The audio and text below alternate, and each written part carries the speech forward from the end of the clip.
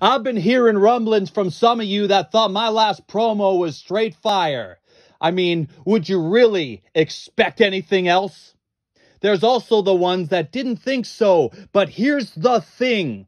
A, I don't give a damn what you think, and you can dump in your nappy all you want, but don't be mad because I'm a better talker than you. You people know me. You know me. You know me. Just joke, seriously, how shit was that Marina Shafir promo? Jesus Christ, that was a train wreck. Back to brass tacks. Let's face it, half of you couldn't even touch me on this damn microphone. But by all means, if you think you can do better, here's the mic. I'll gladly hand you this mic. Step up to the plate and hit a home run. But I'm going to tell you, right now, by the time you've hit one, I've already hit a grand slam because my bases are always loaded, especially when it comes to this damn microphone. The Canadian Dragon brings it like no other can. You all probably thought, here's this dumb kid from Canada, didn't ya? Those are the same type of people that think all Canadians live in igloos all year round, too. Shows how dumb you Americans truly are. Us Canadians are known for being nice, which in actuality is very true. A lot of Canadians are nice, but I'm not most Canadians. I'm cut from a different cloth. I'm my own breed, baby. Just like Tom Hanks, I'm in a league of my own.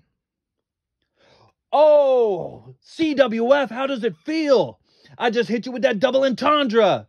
Now, I'm sure most of you half-wits are scratching your head at home thinking, what's a double entendre? No, I'm not talking about a video game system that was invented in the 80s. That's a Nintendo. This, morons, is a particular way of wording something to have a double meaning. You see, Tom Hanks is one of the best actors in the planet. He is in a league of his own, and he also starred in, wait for it, follow the bouncing ball and try to keep up, a league of their own. See what I did there? As Jim Carrey once said, somebody stop me.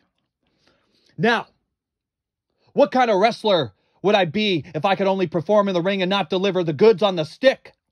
You know what type of wrestler I'd be? Ding, ding, ding. What do we have for him, Johnny? I'll take shitty wrestlers for 500, Alex. I'll also take originality over boring any day. You see, I'm a star because I carry myself like one, in and out of that ring. That's a lot more than I can say for the Joseph Santos of the world. And trust me when I say there's a fuck ton of them.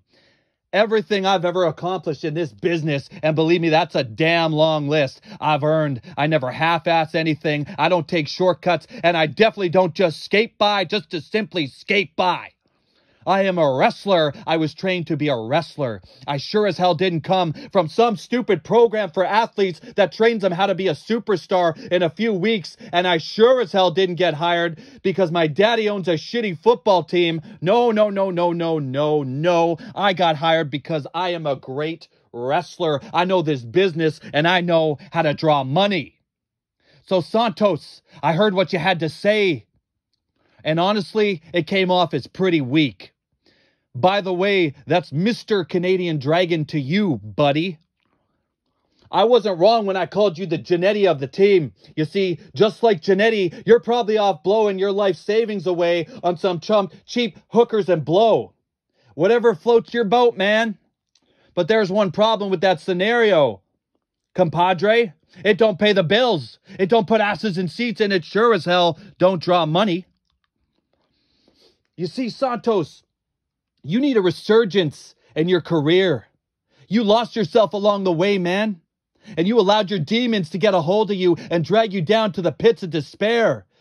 Y'all want to talk about former shells of themselves? Look no further than the Omega Joseph Santos. I don't think you got what it takes anymore.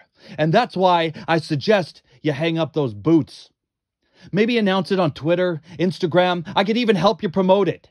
The Joseph Santos Retirement Tour. One final hurrah. You see, Santos, years ago you compared me to Old Yeller.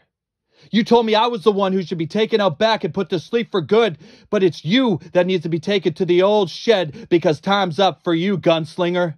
You rode your last horse because now you ventured into my town. I am the judge, jury, sheriff, and executioner. You see, I control my town and everything in it. This is a Robbie Rage world, and you're all just living in it. So, Santos, I accept your best of 7 challenge because it's time to step aside and let a real star shine through. You're a smart man, so you should know when your time in the sun is come and gone. And from what I see, you don't got anything left. You used to be the best talker in this business. You used to have passion for what we do. I've seen it with my own eyes. I don't want this beaten down shell of a man. No, no, no. I want the Joseph Santos of old. I'm talking former world heavyweight champion, best talker in the business, a man that didn't take shit from anyone.